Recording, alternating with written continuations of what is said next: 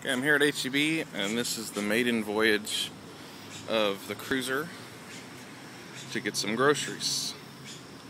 Took about maybe 20 minutes to ride here, not too long, pretty flat. And here's my Sun cruiser. Got multiple strobe lights on the front. We got a front basket with some lettuce, cheese, and tostada chips. And here's the grocery bags. Got a half-gallon of orange juice and about 3 bottles of water in the bike lock. A gallon of water on the back. Nice and secure. Got my hat for when I'm shopping. Take my helmet off. I've got organic milk, orange juice, and water. 3 waters in there, so 6 total.